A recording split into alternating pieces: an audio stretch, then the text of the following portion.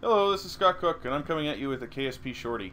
Basically, this was a request by someone on YouTube to get a quick tutorial on how to install the KSP Interstellar mod. As you can see here, I'm using version 0.23, which is also a clean install. I've got no games in here, and I've got no other mods.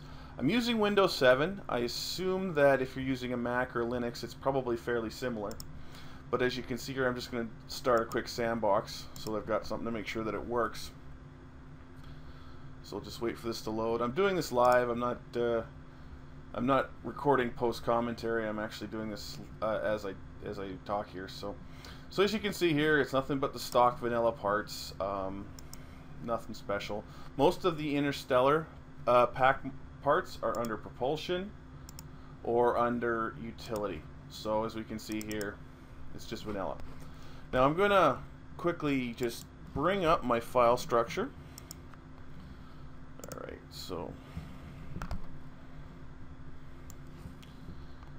so this is just the basic install of KSP Win file, as you can see here, and this is the Interstellar pack as you download it. I will put a link into the comments of this video so that if you want to follow it.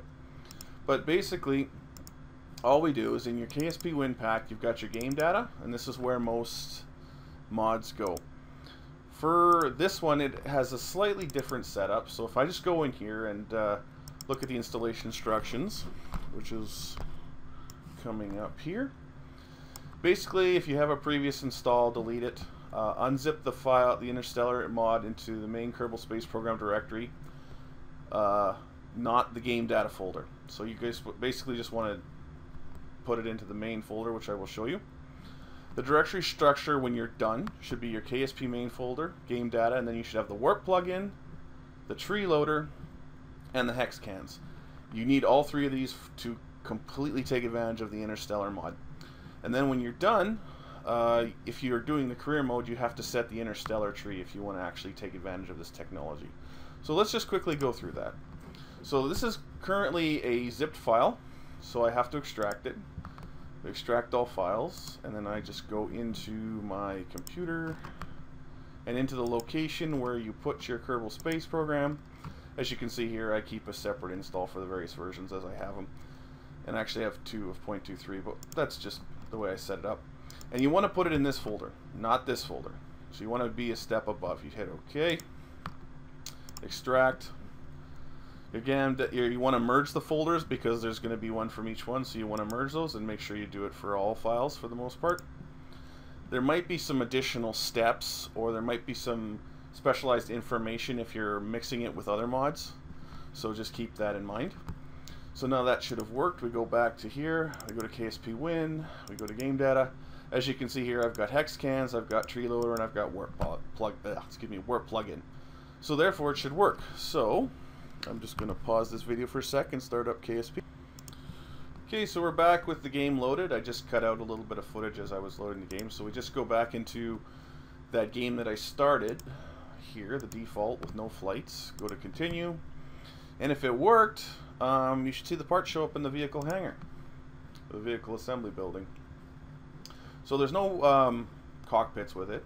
But if we go under propulsion and we skip to the end, here we go. We've got plasma thrusters now, thermal rockets, thermojets, your antimatter containment devices, the hex cans, all that stuff. And if we go under utility and we cycle to the end, we now have fusion reactors, nuclear power plants, you know, radiators, all that stuff that you would need to make this mod work. So now, just for the record, in my Interstellar program that I'm doing, the video series that I'm doing right now, I have several mods, and that particular file looks a little bit different. Like, this is the game load for the current one that we're using.